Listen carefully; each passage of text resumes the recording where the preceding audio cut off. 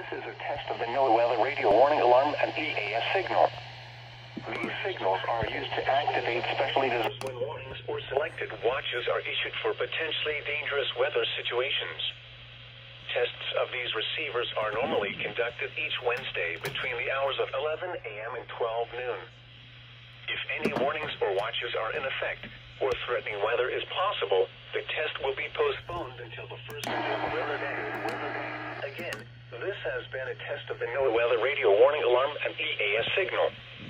We now return to the regular broadcast cycle.